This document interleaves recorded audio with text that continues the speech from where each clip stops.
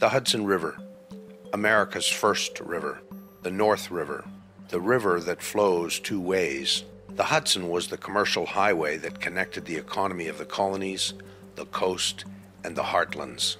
Today's Hudson is a very different river than the one the settlers sailed on, but it's still the longest estuary in the United States. Over 150 miles of its 315-mile length ebbs and flows with tidal waters.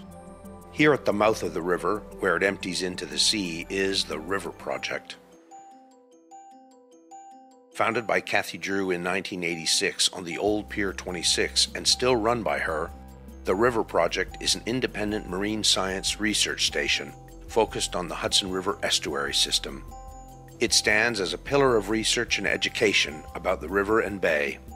Because of the River Project, we know more about the health and vitality of the estuary, its current population, the quality of the water, and the prospects for continuing the healing of the river and bay to become once again a safe and stable fishery, a natural storm buffer, and a beloved part of every New York City resident's life. The mission of the River Project is education, research, and public programming.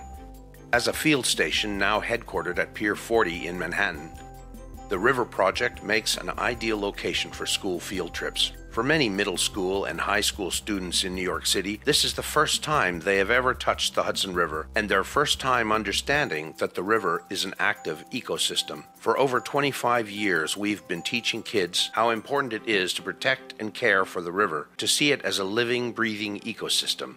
And for many kids, this is their first introduction to real field-based science and to see what biology really is.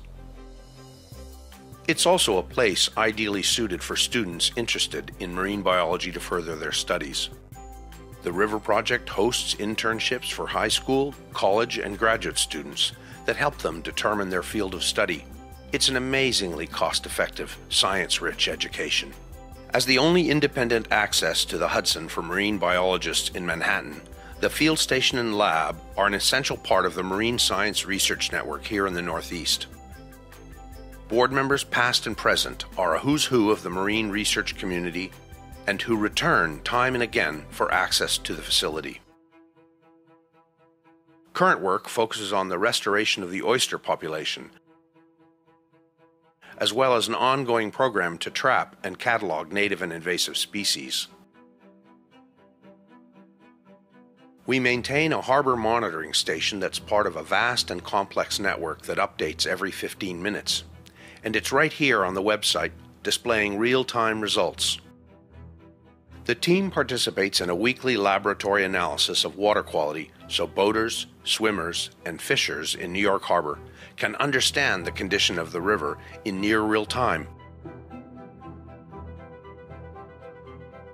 And the heart and soul of the River Project is the estuarium, one of the first of its kind in the U.S. Using water pumped in directly from the river below, the estuarium displays are a public-facing seasonal aquarium exhibit that only features creatures collected by the River Project from the river that season. Wet lab staff are always on hand to show, to educate, to involve. As a host site for river dives, outreach programs, lectures, and children's events, it is a vibrant hub of understanding. It's a magical introduction to the river community, and for many, it's a startling and rapid change of understanding and appreciation of the river as a beautiful, viable habitat that needs us as much as we need it. And the River Project now needs to plan for the future, with the goal of returning the estuarium to the new Pier 26 and creating a facility for the 21st century.